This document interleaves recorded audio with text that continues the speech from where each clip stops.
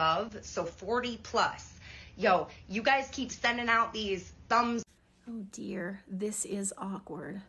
As a member of Gen X, we have this secret book that tells us how to react to this sort of thing, and there's a specific rule there. Whenever any younger generation than us makes fun of us for stupid things like, you know, clothes or hair, or the fact that we use proper grammar in texts, or that we put 2 spaces after a period, we are supposed to grab whatever that thing is, and we're supposed to do it loudly and in your presence and in public if possible, just to embarrass you.